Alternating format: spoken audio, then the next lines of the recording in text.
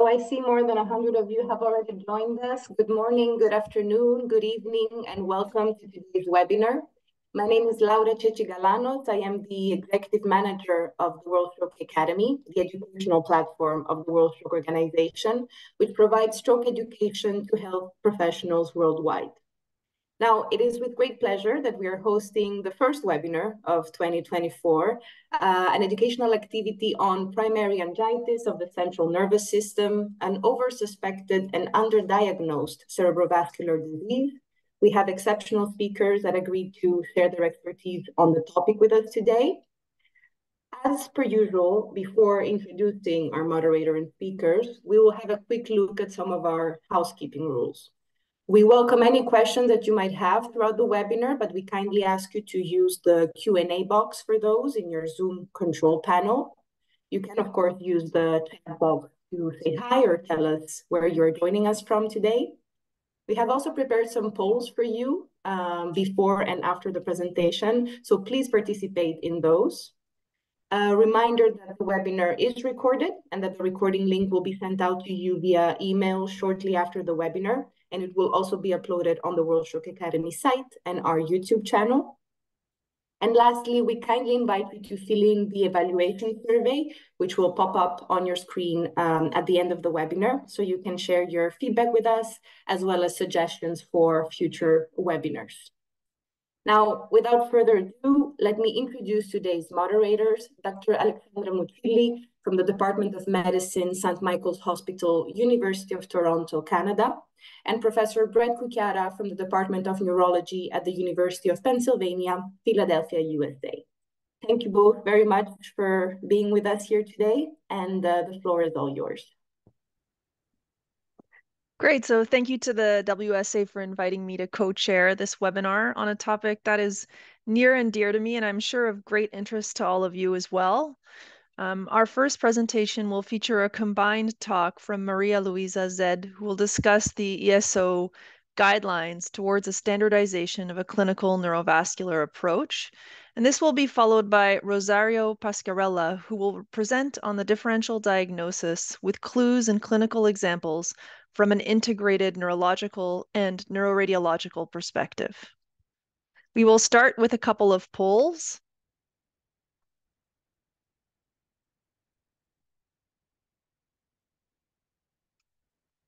So poll number 1, does normal CSF findings exclude primary angiitis of the central nervous system? So please take a couple of seconds to answer the poll.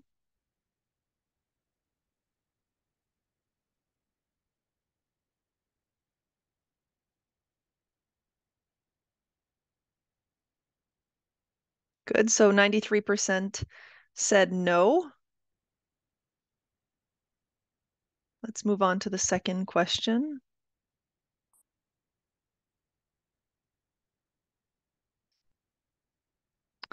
The second question is, does a normal MRA exclude large vessel primary angiitis of the central nervous system? The answer options are yes, no, and only when done on a 3 Tesla MRI.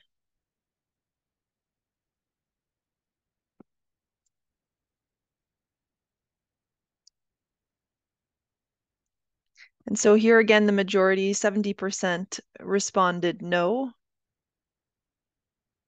We'll have the answers of these throughout the talk. Okay, question number 3. Is any of the parenchymal and vascular markers on neuroradiology, including vessel wall imaging, highly specific for primary angiitis of the CNS?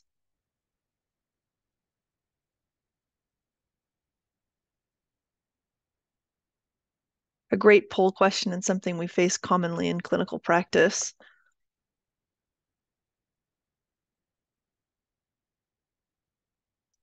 So 66% said no, 18% said yes, and 16% said with vessel wall imaging.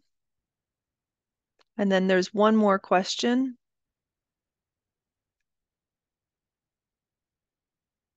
When MRA or CTA findings are normal, is a DSA recommended?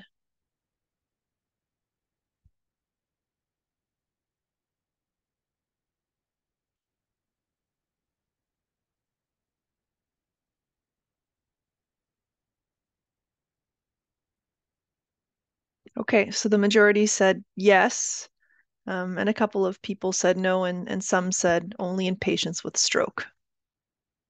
So that's the end of our first 4 poll questions, and now we'll turn it over to the speakers to present their talk.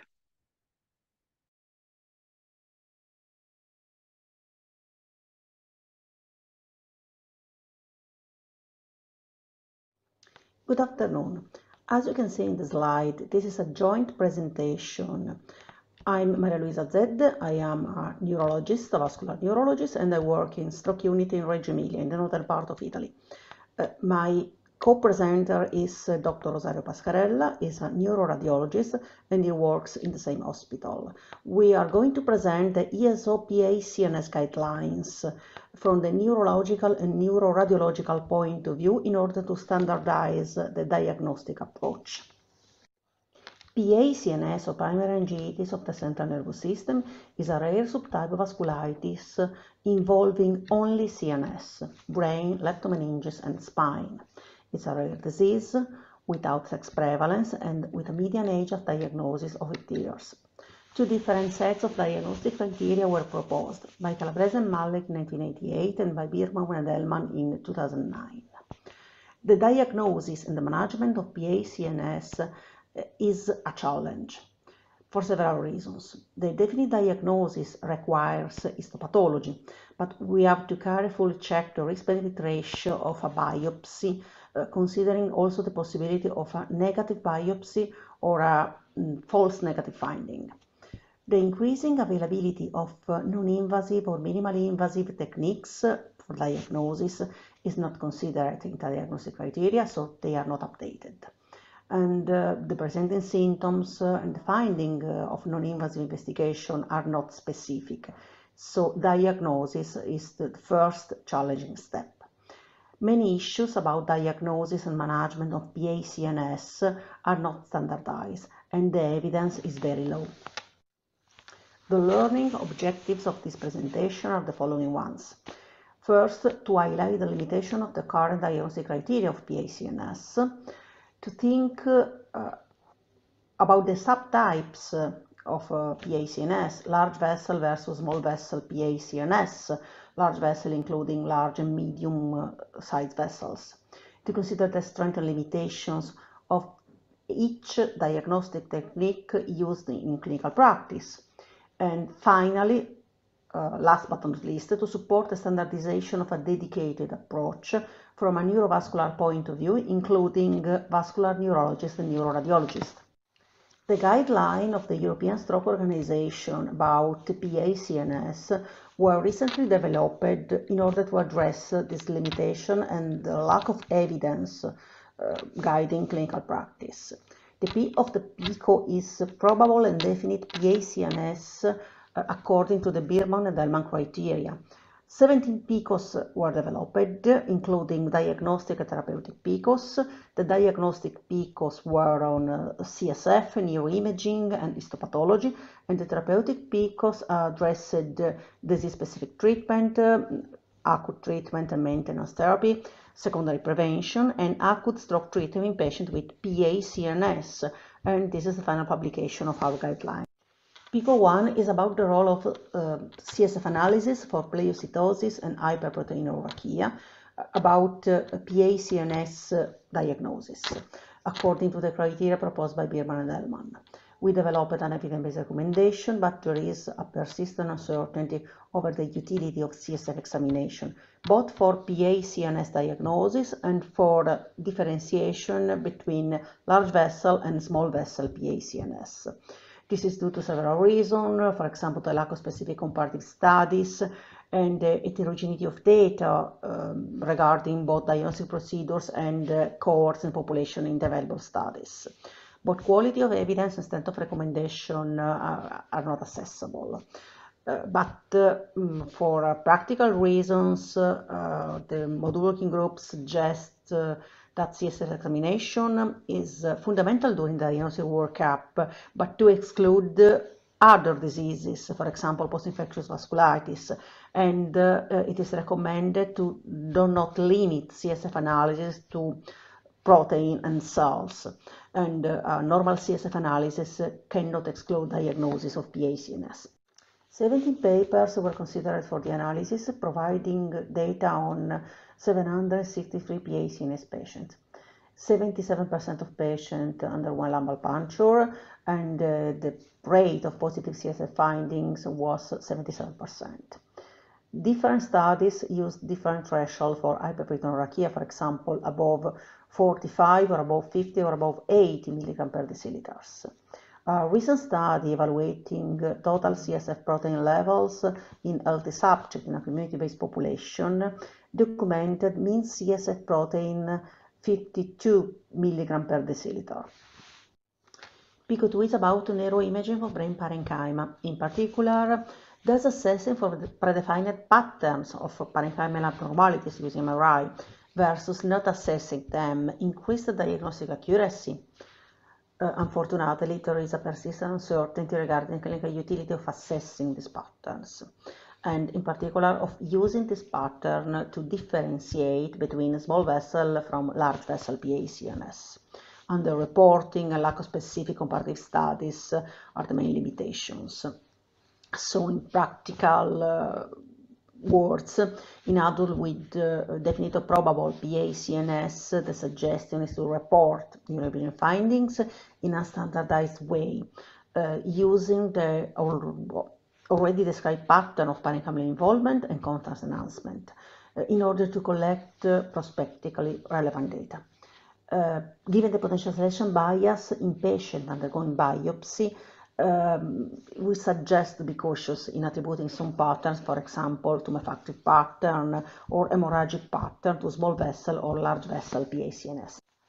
We defined 7 neuroimaging patterns: hemorrhagic pattern, tumefactive pattern, multiple single acute or subacute ischemic lesions, small vessel disease pattern, the pattern of parenchymal contrast enhancement, and the rare spinal cord involvement. 18 studies were considered, providing data on 660 patients enrolled in a wide time range. And these data were heterogeneous, and reporting of many of the key features were largely incomplete.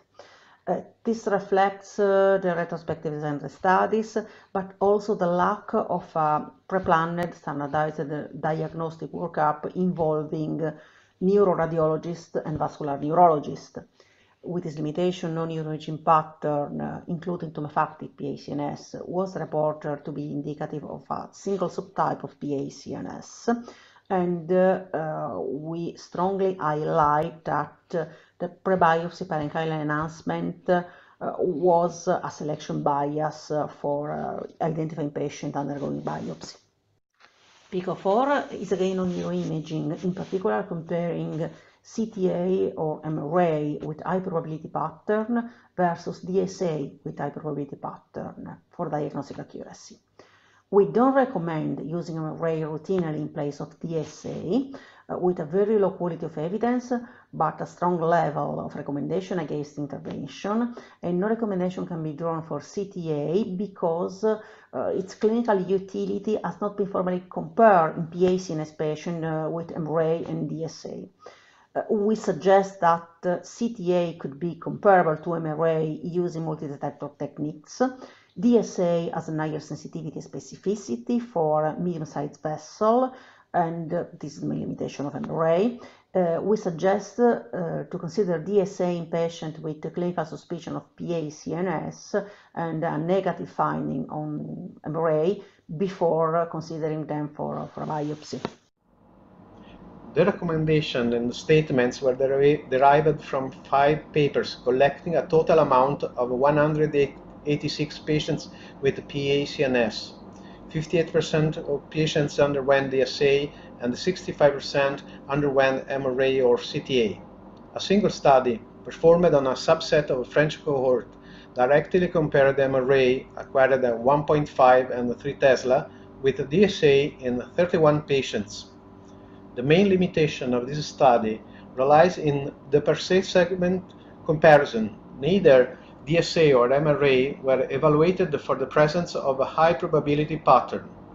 Indeed, among 81% of patients with abnormal DSA findings, All but one had change on 3D TOF MRA with a concordance of 0.82 between 1.5 MRA and DSA and 0.87 between 3 Tesla MR angiography and DSA.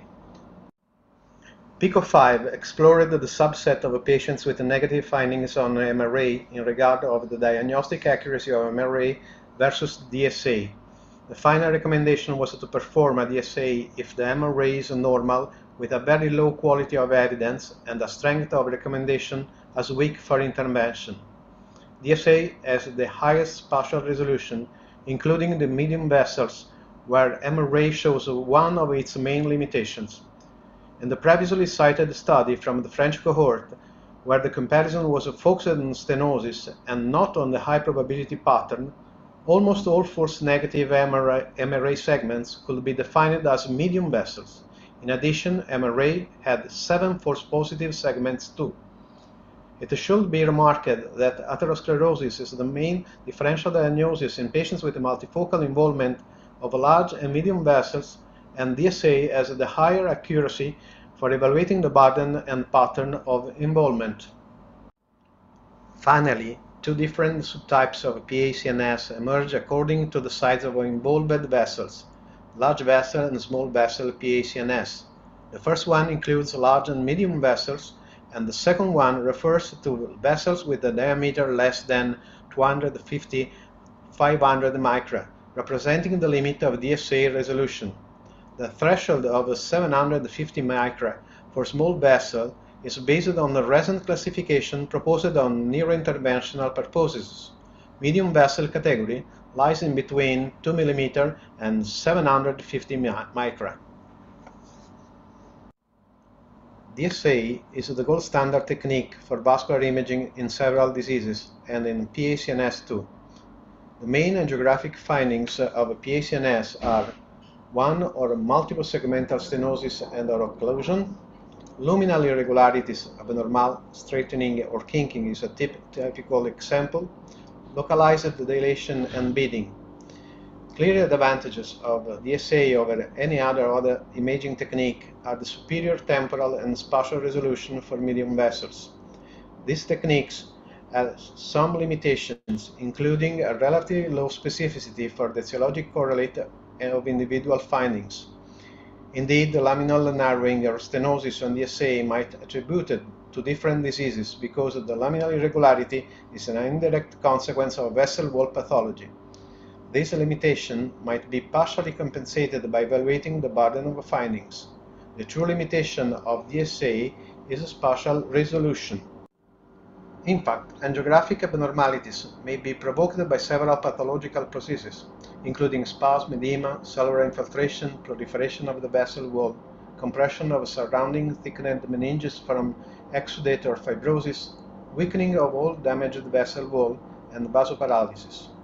Since Calabrese and Malek proposed diagnostic criteria for PACNS, classic angiographic features of angiitis within the CNS have been relied upon in many centers as a cornerstone of the diagnosis.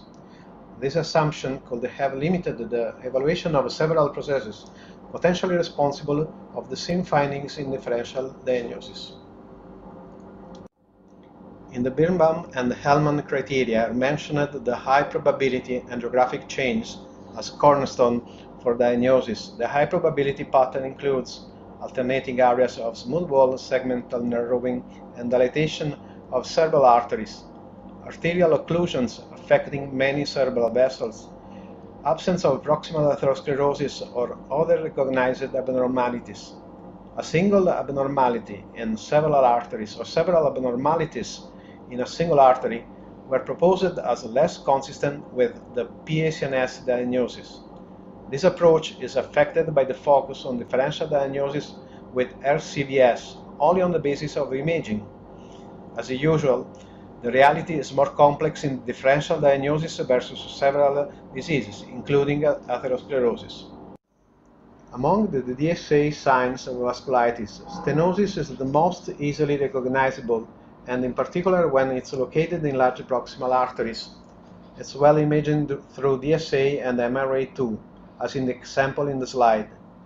It shows DSA on the left and MRA on the right in AP view and maximum intensity projection sagittal view, a severe long-tapered stenosis of the internal carotid artery terminus involving the M1 and the A1 segments. This is another example of DSA with the involvement of medium vessels. In lateral view, it's possible to identify a multifocal involvement on several branches, better detailed in a magnified view with red arrows pointing on the main stenosis in the ACA branch, and in other view the anterior choroidal artery branches. All the stenoses have a similar pattern with a long, irregularly tapering decrease of a vessel caliber. New technologies as 3D rotational angiography with maximum intensity projection reconstruction allows to have even a better view on the multifocal medium vessel involvement, as in this sagittal reconstruction of the entire course of ACA along the medial aspect of the brain hemisphere. Some of the most evident stenoses are in distal trunk of the pericallosal artery and in some branches of the calloso-marginal artery. Mild irregularities are also present in the laminal profile of the A2 ACA. Another typical angiographic sign of vasculitis is the simultaneous presence in the same vessel or in different vessels of stenosis and dilation, as in this slide, showing a long dilation of the PCA and a stenosis and subsequent dilation of the MCA branch.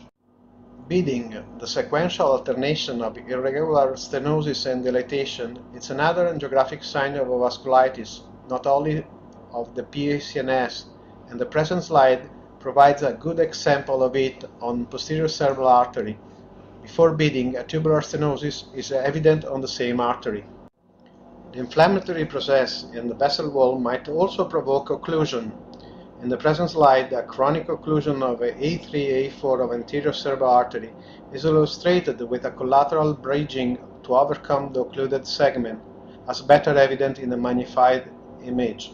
All images are sagittal reconstruction planes from 3D rotational angiography. It's not possible to highlight these findings with non-invasive techniques, and sometimes only medium vessels are involved in PACNS. PICO 6 is about the role of vessel wall imaging, and in particular the added diagnostic role of this technique in comparison with DSA. After a careful check of the available evidence, the recommendation is the following one. In adults with probable large vessel PACNS, there are insufficient data on high-resolution vessel wall imaging to determine whether the technique improves the diagnostic accuracy of PACNS when used with DSA. Both the quality of evidence and the strength of a recommendation cannot be determined. Then, an expert consensus statement is needed, and the model working group agreed that HRVWY is a promising but not yet validated technique, suggesting that it should be investigated and validated in prospective multi-center trials. In the meantime, its use should be limited to expert centers, and the interpretation of a positive finding should not be the unique neuroimaging modality supporting the diagnosis of PACNS. 3 papers were available for answering this question, collecting data on a total amount of 73 patients with PACNS, 40% with large vessel, between 2009 and 2020. In all cases, the vessel wall enhancement was the main finding and colocalized with the MRA-DSA arterial stenosis when present. The vessel wall enhancement was concentric in 85–95% of the described cases, but there were insufficient data to assess for other high-resolution vessel wall-derived biomarkers, including precontrast thickening and spontaneous T2 hyperintense signal of the vessel wall. The main limitation is a huge selection bias because the 3 studies collected only patients with high-resolution vessel wall imaging performed without clear selection criteria. Then, the change in the PACNS diagnostic accuracy due to high-resolution vessel wall imaging remains unknown versus MRA, and no study provided adequate information regarding the change in diagnostic accuracy provided by high-resolution vessel wall imaging when compared with DSA. Vessel wall MRI uses high-resolution multiparametric MRI sequences to directly visualize intracranial arterial walls through a suppression of both luminal blood signal and CSF signal.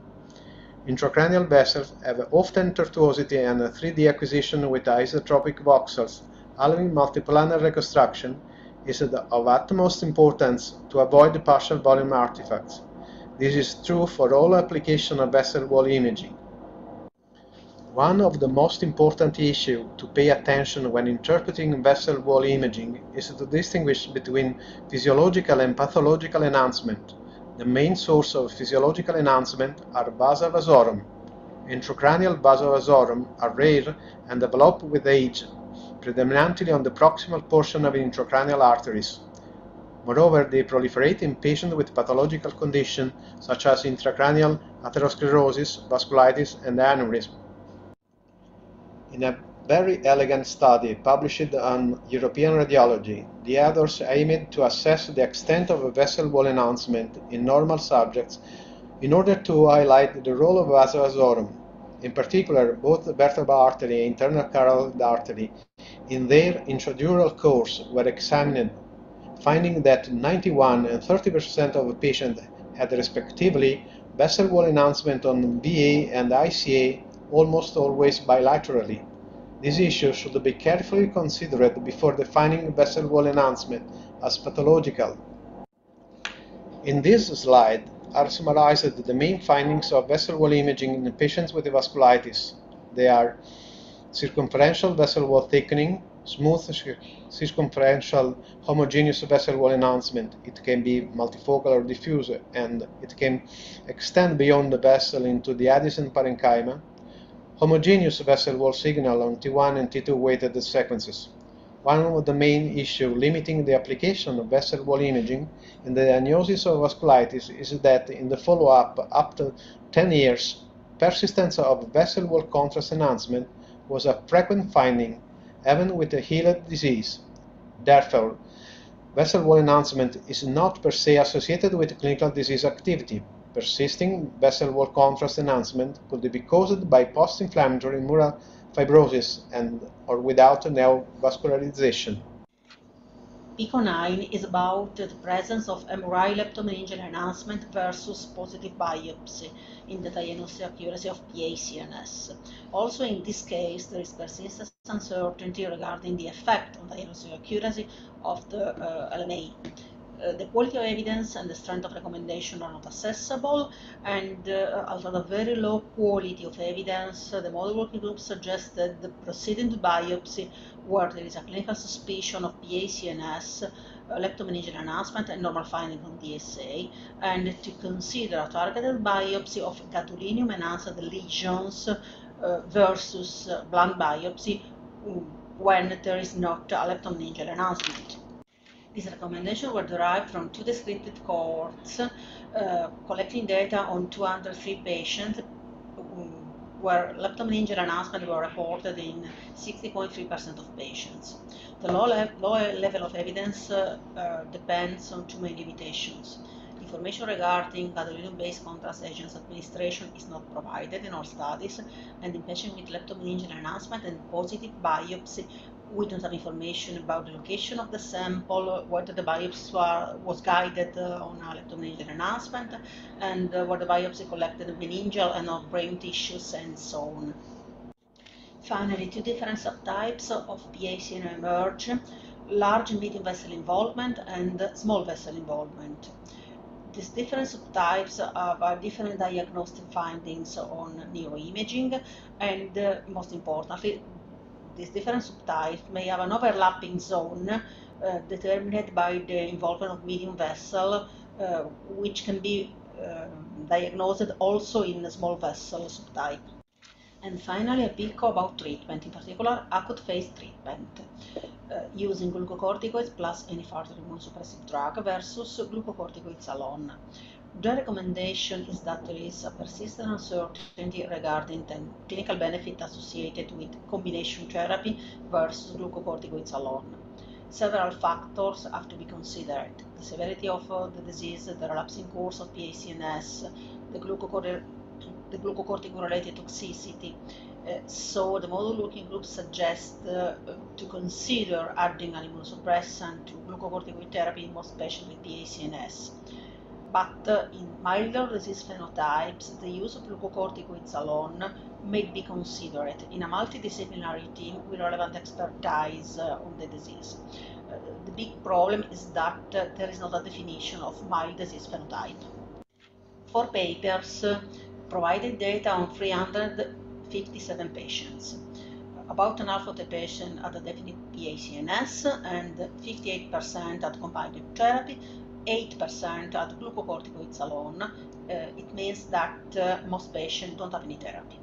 The outcomes were largely underreported, and with this limitation, the rate of prolonged remission without relapses seemed to be lower in patients treated with glucocorticoids alone.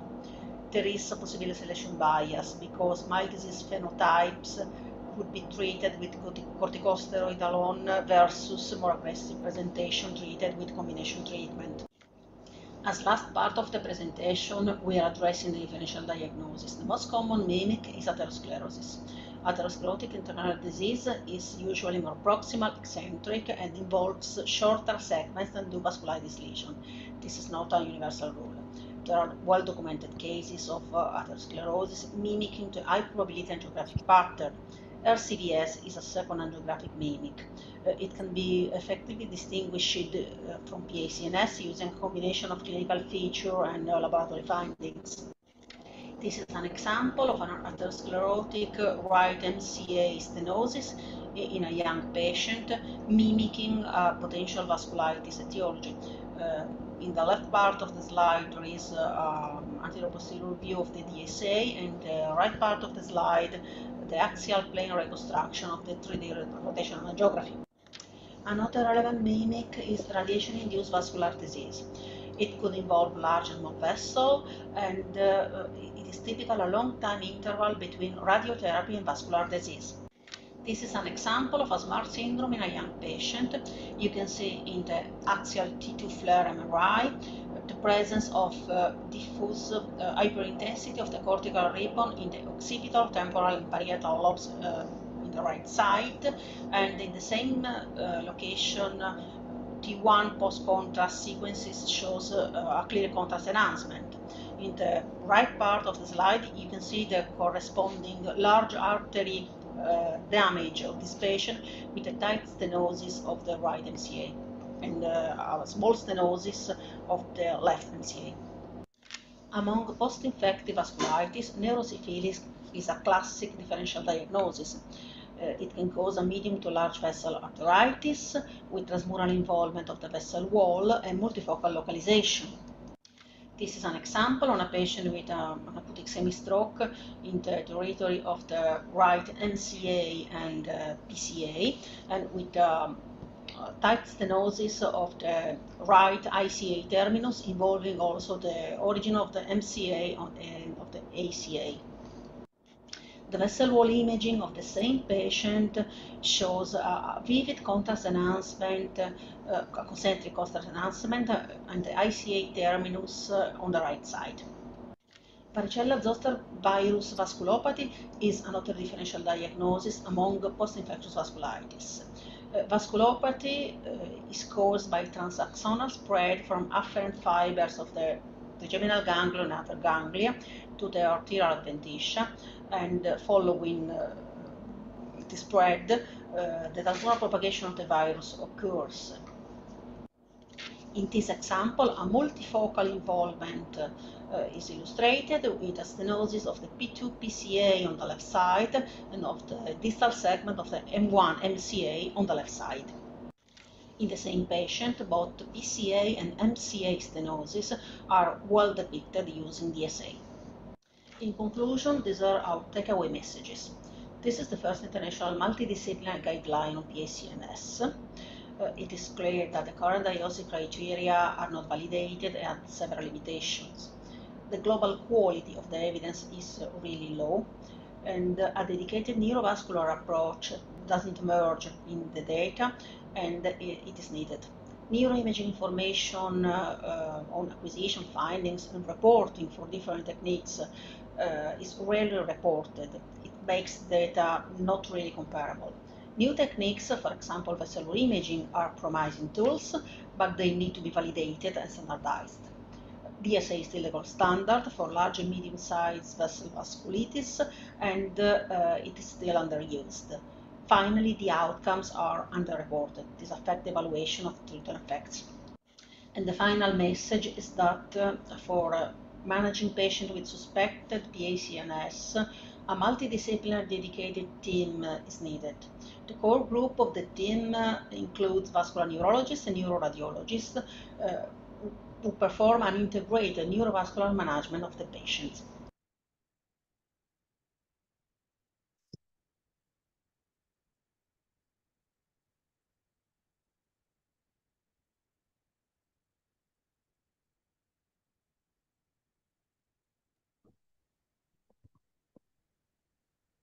Great, thank you. So I think we will go back to the poll questions now.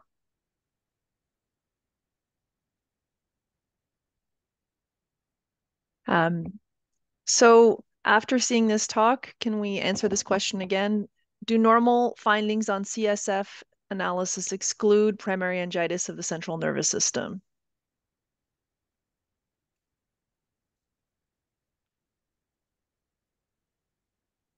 So now 97% said no, which is the correct answer. Very good. Let's move on to the next one.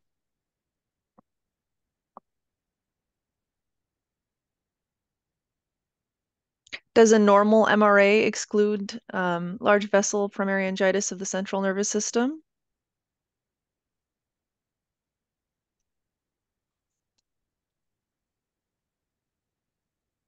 So 95% said no now. Excellent. Third question.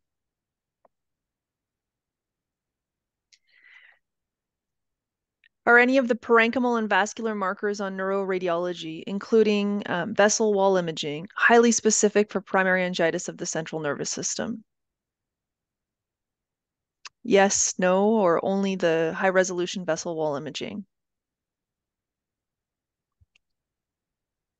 So 82% said no now, as opposed to 60% before, so getting higher.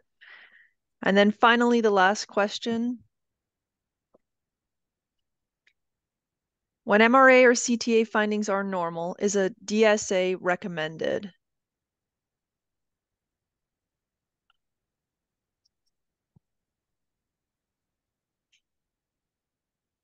So 92% said yes. Okay, great. Seems like there's been some knowledge transfer. So now we're going to move on to our last speaker. Our last talk will feature Georgios Tsivgoulis, who is from the National and Kapodistrian University of Athens and from the University of Tennessee. He will discuss unanswered questions and perspectives in primary angiitis of the central nervous system. And I believe we will have... Yeah, thank you for the kind introduction. There's just one poll question for him. Which diagnostic test has an almost 100% sensitivity for diagnosing primary angiitis of the central nervous system? Meningocerebral biopsy, DSA, or none?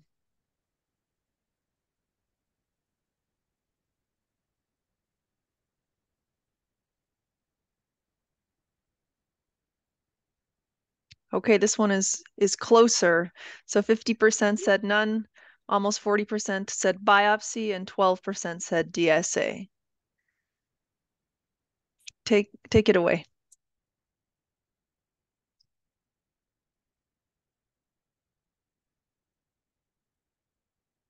So I would like to express my appreciation to the World Stroke Organization for the opportunity to present in this very exciting session. This is my intellectual and financial disclosure slide. I'm going to skip the introduction because already many of the aspects that I wanted to address have been discussed by the previous two speakers. I just wish to highlight the fact that the classical criteria introduced by Calabrese from the Cleveland group, lack of validation when they were proposed, and we have newer diagnostic techniques, including high vessel wall imaging, that were not available at the time of the introduction of this criteria, and these criteria need to be updated and include modern neuroimaging techniques. Also, an important consideration is that on DSA, one abnormality in several arteries or several abnormalities in one arteries are not so specific for CNS vasculitis, in contrast to alternating areas of smooth wall, segmental narrowing, and dilatation of cerebral arteries. Another important consideration is that, as I'm going to show to you the data, normal CNSF analysis does not exclude CNS vasculitis, and it is very common also in RCVS, which is another important diagnostic consideration when we are facing a patient with possible CNS vasculitis. This recent study that was published in Journal of Neurology highlights the results of an international online survey that was completed by neurologists, internists, and rheumatologists. And it shows that there is a great variation in current diagnostic and therapeutic practices. In different 8 clinical scenarios, there was only a very fair, modest inter-rater agreement with regard to the testing that was ordered. Similarly, in these scenarios, the agreement was satisfactory for the initiation of glucocorticosteroids and cyclophosphamide, but less than 90%. And it was even poor for the duration of treatment for maintenance therapy. And in patients who were symptomatic after remission, there was a moderate agreement. And in patients who were asymptomatic, the agreement was even lower between the different clinicians. So this survey illustrates current real-world management of primary CNS vasculitis and emphasizes several areas for which physicians still lack strong, robust evidence, and also where they're positive with regard to available guidelines. So there are multiple unanswered questions: the heterogeneity of the clinical presentation, of the diagnostic workup, the inaccurate use of diagnostic criteria, the diagnostic yield of biopsy, which is much lower than 100%, and I'll show you the data, the same for DSA. What is the yield of CTA or MRA versus DSA? How important is CSF analysis? Can we rely on high-resolution vessel wall imaging? How can we differentiate the different angiitis subtypes? How can we proceed with reliable differential diagnostic between cerebral amyloid angiopathy-related inflammation and amyloid beta-related inflammation and primary CNS vasculitis? I'm going to discuss in my last slide some biomarkers and imaging techniques that may be of assistance in the future. So there have been 3 large cohorts evaluating the clinical and diagnostic findings in patients with vasculitis: the Mayo cohort on the left, the French cohort in the center, and the New Delhi cohort in the left of my screen. So you can see that there is not consensus with regard to the most common manifestation. Headache and cognitive dysfunction were the most common manifestation in the Mayo cohort. Headache and motor deficit were the most common manifestations in the French registry. Seizures and headache were the most common manifestations in the New Delhi cohort. And if you want to see the meta-analyzed available data, there is a very recent systematic review and meta-analysis published in Neurology, Neuroimmunology, and Neuroinflammation, which shows that focal neurological signs and headache are the 2 most common manifestations. Similarly, there is substantial heterogeneity in the diagnostic workup performed in the different cohorts. DSA was performed in only 79% of patients in the Mayo cohort, biopsy in 49%. In the French cohort, DSA was performed in 85%, biopsy in 47%, and the New Delhi cohort, DSA was performed in 56% and biopsy in 68%. it is surprising that CSF analysis that we always perform in our clinical practice in Athens was performed only in 77% in the Mayo cohort, 93% in the French cohort, similar to our experience, but only 59% in the Indian cohort. And in a systematic review and meta-analysis, DSA that was published in 2021, DSA was performed in 50% of the patients, MRI only in 69%. It should be performed in 100% of the patients, in all patients, biopsy in 51%, and CSF analysis in only 2/3 of the patients. So there is no specific marker, there is no specific diagnostic test, and unfortunately, the large cohort who have evaluated patients with CNS vasculitis had incomplete diagnostic workup. Although all three cohorts used the standard Calabrese/Cleveland criteria, they used different diagnostic workup in order to employ this criteria. And notably, the French cohort has introduced another criterion, a duration of follow-up of more than 6 months in order to exclude other vasculopathies and reversible cerebral vasoconstriction syndrome. So, although the criteria were similar, the different diagnostic workup resulted in inconsistencies in the clinical implementation of this criteria. And more recent studies now use the high resolution vessel wall imaging in their criteria, although it's not part of the standard diagnostic criteria that were also discussed by Marialuisa Zedde. Some studies in Germany adopt the German Society of Neurology criteria, which are different than the Calabrese criteria, and other investigators use new neuroimaging criteria in order to diagnose the disease. Let's move on to the diagnostic yield of biopsy. First of all, the threshold for performing brain biopsy in suspected primary CNS vasculitis is relatively high, and it should be performed more often. The diagnostic yield is much lower than 100%, only 60 to 70%. There are multiple negative findings that may be related to sampling error. Sampling the leptomeninges and the lesioned area increases the yield of the biopsy. In a recent study, only 5% of cases had both positive biopsy and positive DSA, so they should not be considered as equivalent tests given the lack of agreement, and they are complementary tests. And many cohorts of patients include individuals who underwent brain biopsy for other reasons and not for a clinical suspicion of primary CNS angiitis, and the technique of a brain biopsy was suboptimal. And from a histological standpoint, from a pathologic standpoint, it is very difficult to discriminate infectious vasculitis or systemic vasculitis from primary CNS vasculitis.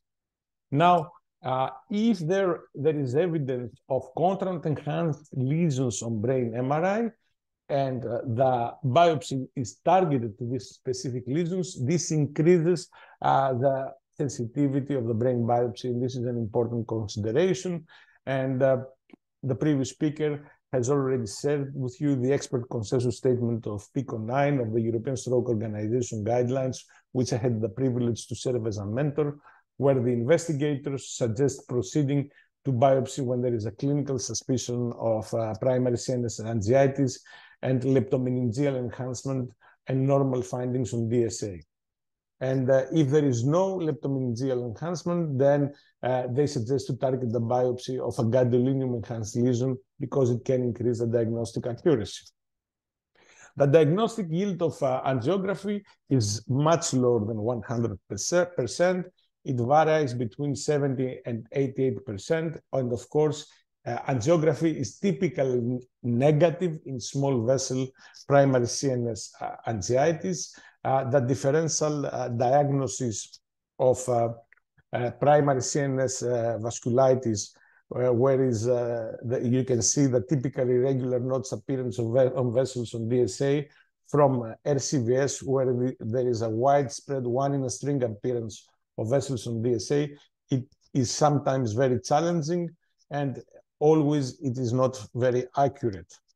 So based on the available data, there are important recommendations with expert consensus statements that you can use CTA as an alternative to MRA if there is a multi-slice, more than 128 slices technique available.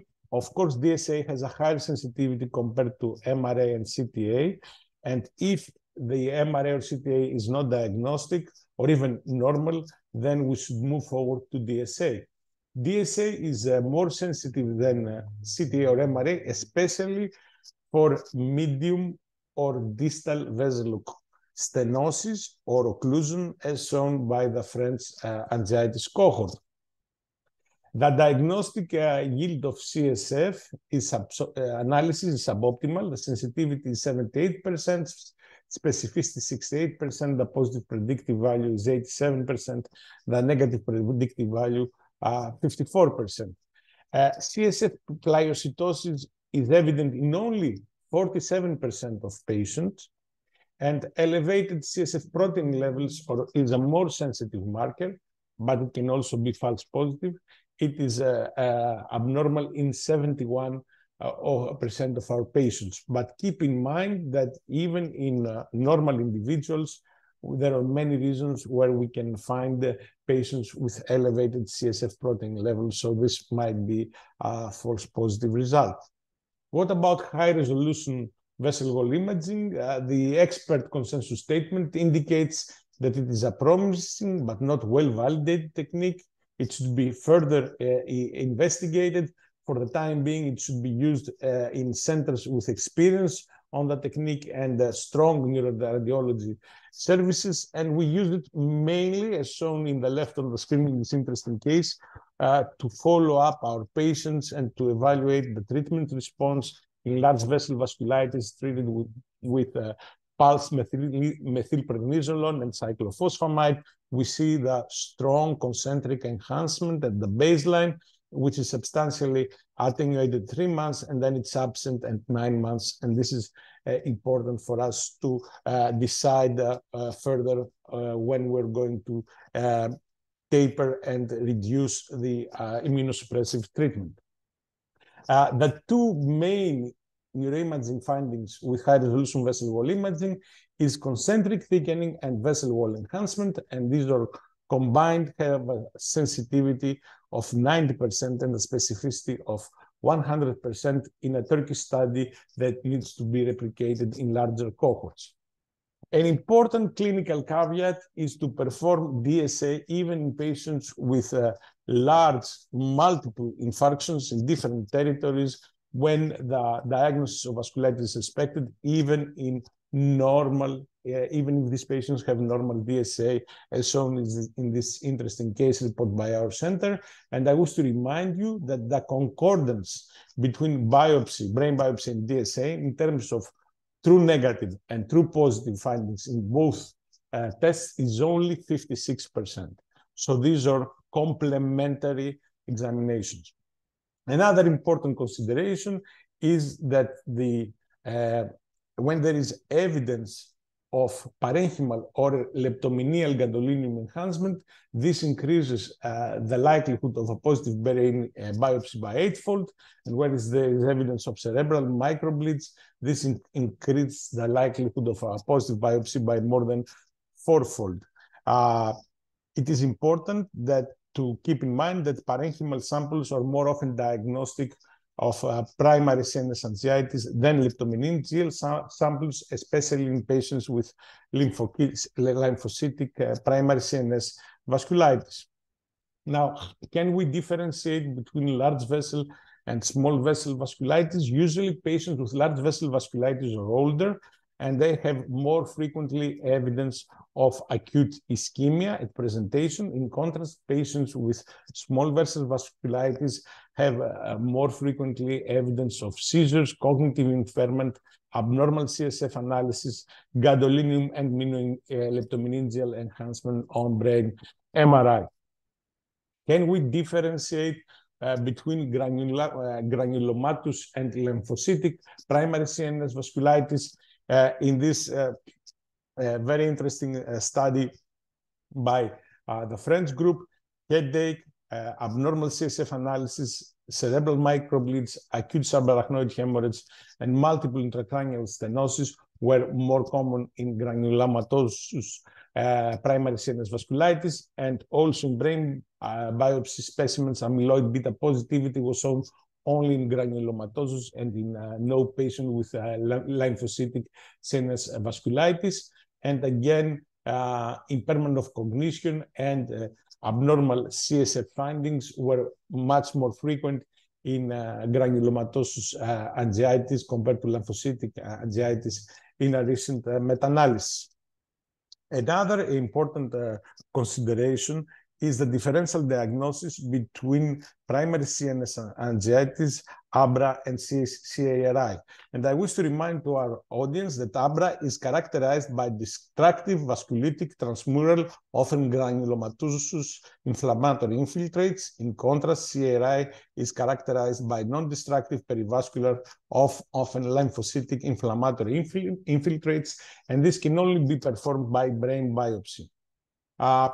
In this recent study by Salvarani and co-workers, it was shown that compared with primary CNS vasculitis, ABRA patients were older, had a higher frequency of altered cognition, seizures, gadolinium leptomeningeal enhancement, and intracerebral hemorrhage. And these were some clinical and diagnostic markers in favor of one diagnosis over the other. However, you need a brain biopsy for the definitive discrimination. And I wish to remind you the results of our recent meta-analysis evaluating the clinical and neuroimaging spectrum of CARI. Cognitive decline is much more common compared to vasculitis, and encephalopathic presentation is much more common in CARI compared to vasculitis. And also we have a very high prevalence of T2 flared hyperintense white matter lesions, 98%, and a very, very high prevalence of microbleeds, 96%, and cortificial superficial siderosis that can differentiate the CARI patients from vasculitis patients. Now, there are many challenges with regard to the treatment of this disease. The current approach is based on empirical therapeutic approach of ANC-associated vasculitis that was introduced by rheumatologists. We have no randomized control trials. We have no evidence of when to add non-steroid immunosuppressive to the induction treatment, how to select a specific immunosuppressive, the timing of corticosteroid tapering after induction treatment, and the duration of the treatment. This is the therapeutic algorithm proposed by Carlo Salvarani based on clinical experience. This is what we also follow in our center in Athens. It is very important to discriminate between large vessel vasculitis, where we start with induction therapy using methylprednisolone, 1 gram per day for 3 to 5 days, and then we add cyclophosphamide, either orally or intravenously. We prefer intravenous infusion. And then there is a maintenance therapy with low-dose prednisolone or with azathioprine or mycophenolate mofetil. In patients with small vessel angiitis, it is proposed to start with induction therapy using oral or intravenous methylprednisolone, and based on the patient response, you may add or not add cyclophosphamide. All these therapeutic challenges are addressed in the expert consensus statements of PICO2 that have been shared with you to you by Marialuisa Zedde, and so I'm not going to repeat them for the sake of time. But I think that it's a very important thing to remember that you need to keep your patients on maintenance therapy for at least 2 years, because there is a high risk of recurrence if you stop the corticosteroids after remission. A few words with regard to potential diagnostic markers. This is an elegant study from the University Center of Hamburg-Eppendorf in Germany. It was shown that circulating endothelial cells, which are well-established markers for endothelial damage, or a potential biomarker in primary CNS angiitis with active disease, and it can discriminate angiitis reliably from healthy controls and RCVS. Another important biomarker introduced by the same group in a paper published in Neurology, Neuroimmunology, and Neuroinflammation in 2016 is interleukin 17. This is a pro-inflammatory cytokine, which is a potent mediator of chemokine release, activation of endothelial surfaces, and recruitment of inflammatory cells. It has been known to play an important role in the pathogenesis of ANCA-associated vasculitis and giant cell vasculitis. And this study showed that there is class 2 evidence in favor of an increased proportion of interleukin 17 producing CD4 positive cells in CSF patients presenting with stroke symptoms. And this is has a moderate sensitivity, 73%, but a high specificity to discriminate vasculitis from acute stroke due to other underlying mechanisms. Especially in childhood central nervous system vasculitis, von Willebrand levels have emerged as another potential biomarker of this disease activity, according to a recent study from the University of Toronto and McMaster University in Canada. Carlos Arvarani and his group have conducted a recent elegant study taking brain specimens of patients with granulomatous vasculitis, lymphocytic vasculitis, ABRA, and normal controls, and performing RNA sequencing. Their pathway analysis revealed the activation of the dendritic cell maturation, antigen processing, as well as neuroinflammation in primary CNS vasculitis versus normal brains. Also, oxidative phosphorylation was inhibited in primary CNS vasculitis. So these are important considerations with regard to novel potential biomarkers in terms of the mechanistic processes of the disease. Finally, some promising, potentially promising neuroimaging markers, or 3D or 4D DSA, as introduced by the neuroradiology group from Goethe University in Frankfurt, where it is shown the possibility to evaluate in a very objective way the penetrators and perforators of basilar artery, the branches, both the circumferential branches and the penetrating branches, which may be affected in small vessel vasculitis. Similarly, this group has shown that 4D DSA is a very reliable diagnostic tool in order to be able to visualize the perforators of middle cerebral artery and anterior cerebral artery in the anterior circulation. Moving now to the end of my lecture, I want to highlight some take-home messages. First of all, the currently used diagnostic criteria have been proposed before of the development of more advanced diagnostic techniques. They need independent validation and further integration of new neuroimaging markers. We need a more standardized and widely used diagnostic process in the application of this criteria. I believe that there is a low rate of concordance between biopsy and angiography, reflecting the diversity of underlying vasculitis subtypes, and namely small vessel and large vessel vasculitis. The two subtypes have different diagnostic and neuroimaging findings and different natural history and response to treatment. This needs to be taken into consideration when we are managing these patients.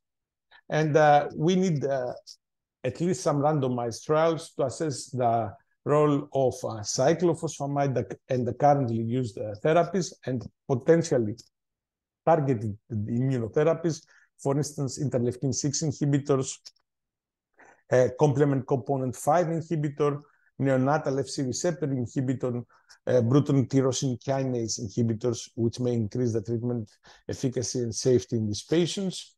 The most important challenge when we're managing these patients is the low diagnostic accuracy of the diagnostic tests that are available currently, and the complex diagnostic process that needs I believe, vascular neurology expertise as well as neuroradiology expertise.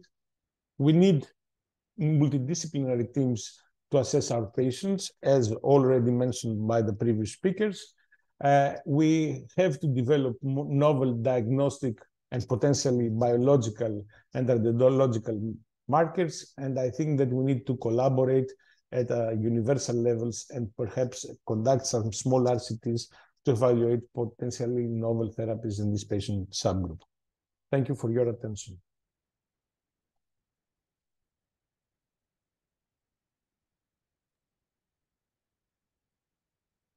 Wonderful. Let's just quickly repeat this poll question. Which diagnostic test has almost 100% sensitivity?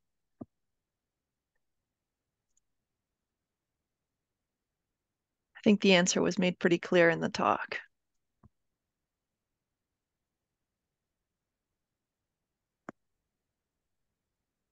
So 75% said none, which is the correct answer. So maybe now I'll hand over to Brett and we'll try and answer some of the questions in the chat. All right, well, thanks to the presenters for some wonderful talks.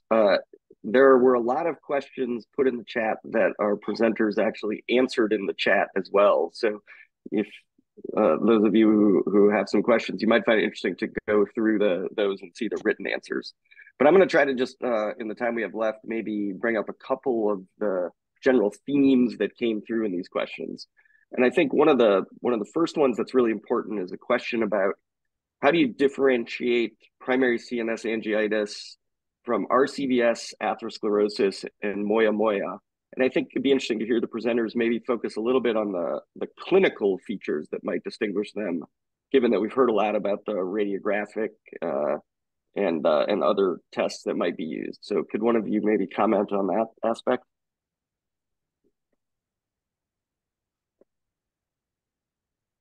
I think that this question could be for me. Yeah.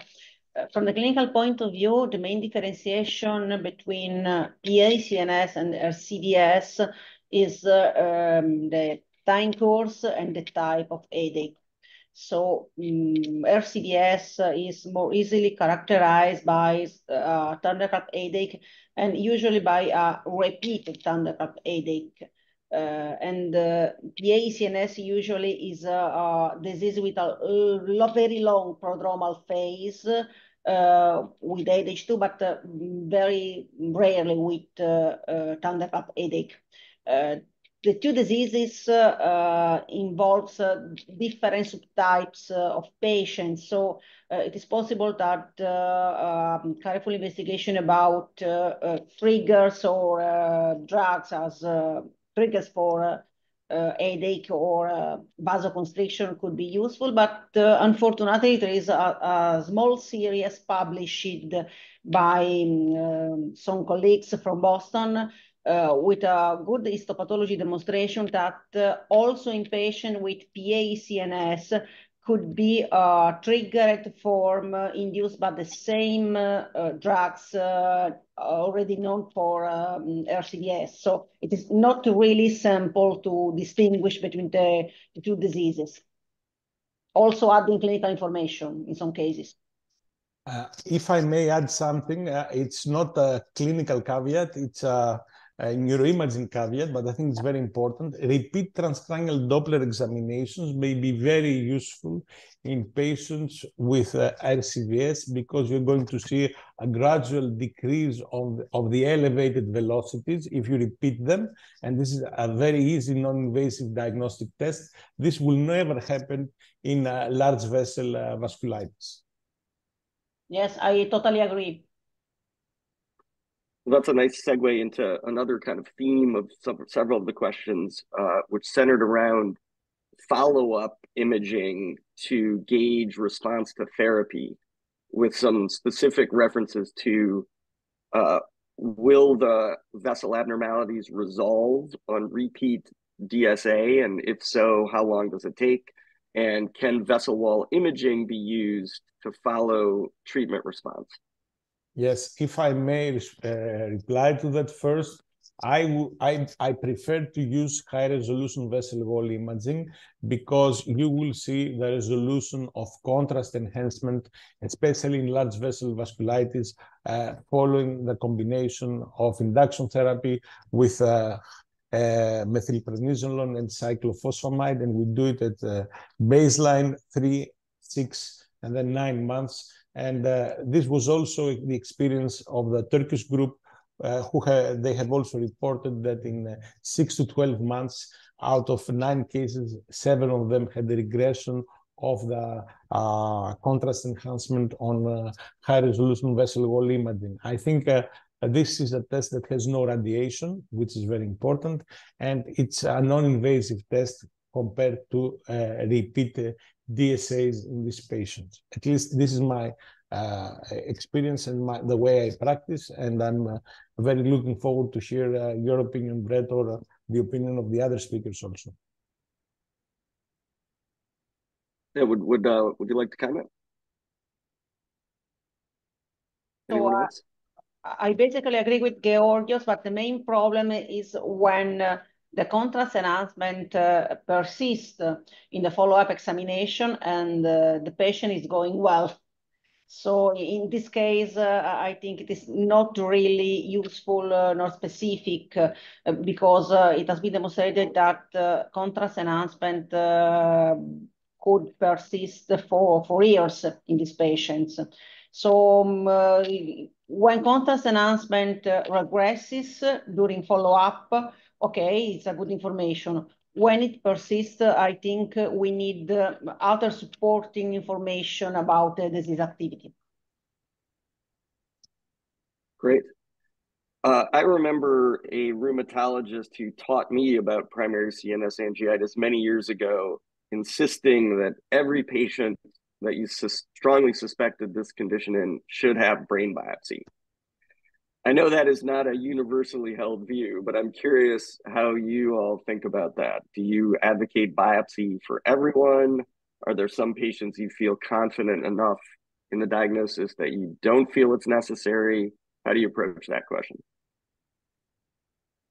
So if there is a suspicion and DSA is negative, because at baseline we perform DSA in all suspected cases and also CSF analysis, we perform a brain biopsy. However, when there are positive and specific findings on the DSA, we had some cases where there was concordance between DSA and brain biopsy, but some cases there was a negative brain biopsy and a positive DSA. So these are the most challenging cases. And if we have either a DSA which is positive or a brain biopsy which is positive, then the diagnosis of primary CNS vasculitis is made. For me, brain biopsy is very important to rule out mimickers. For instance, sarcoidosis or tuberculous meningitis and vasculitis. So to rule out CARI, we have recently reported a patient with multiple microinfarcts that we were considering that it was a case of vasculitis, and in contrast, it was a CARI, and the brain biopsy was very helpful with regard to that. So I think the brain biopsy has two roles, not only to confirm the diagnosis, even or to put the diagnosis in patients with a negative DSA, but also to rule out other important mimickers of vasculitis. Dr. Zedde, would you like to comment on that?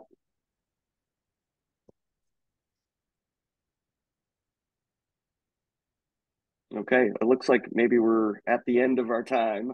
So I think we'll wrap up. Thanks very much to all the speakers for the wonderful presentations. Indeed. On behalf of the WSO and the WSA, we would also like to thank all of our panelists for being here voluntarily, for contributing to this educational activity. Just a reminder that there will be a recorded version of this webinar shared with all of you, and you can now fill in the evaluation survey that will pop up on your screen, and you can also request a certificate of attendance for this webinar. As always, you can find us on LinkedIn, on X, as well as our site, worldstrokeacademy.org. And we look forward to seeing you in our next educational activity. Thank you, everyone. Enjoy the rest of the day. Bye. Bye-bye.